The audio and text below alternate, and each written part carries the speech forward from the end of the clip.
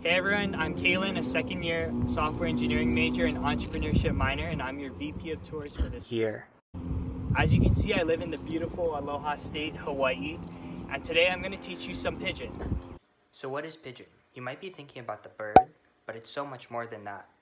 Pigeon is a local slang that was developed in the 1800s when Hawaii was a plantation town. People from all over the world came to Hawaii to work in these plantation farms, and they didn't know each other's languages. You might be wondering how these people communicated with each other, and the answer is Pidgin. As people spoke in their native tongue, some common terms came about, which we now know today as Pidgin. Pidgin is a mix of languages, including Hawaiian, Portuguese, Japanese, Chinese, Filipino, Korean, Okinawan, Spanish, and Puerto Rican. Okay, so we're going to start off with a few Hawaiian Pidgin greetings. Aloha.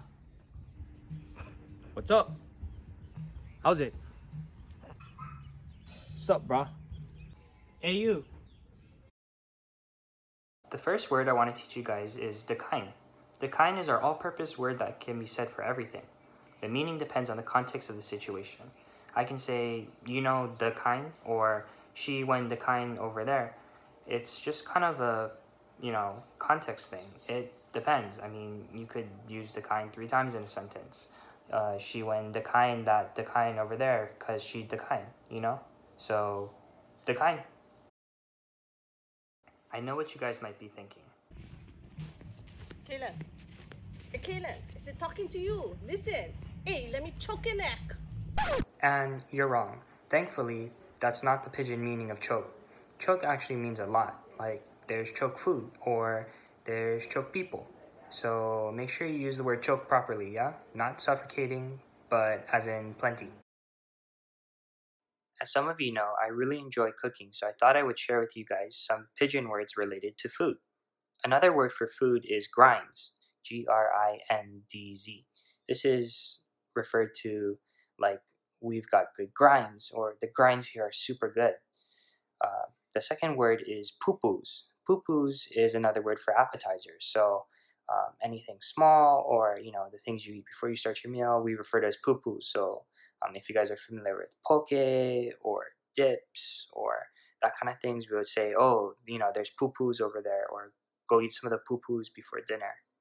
The third word is pauhana, and this means like happy hour. So like how you have a happy hour where you sit down and relax and maybe sip a glass of wine or something, we like to say, oh, it's pauhana hour, or oh, it's time to relax and go pauhana.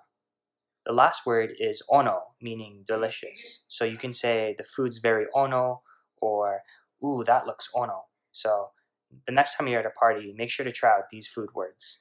And before we go, here's some Pidgin goodbyes. Laters. Kaden. Thanks, bro. Shoots. Mahalos. Okay. Thanks, huh? See ya.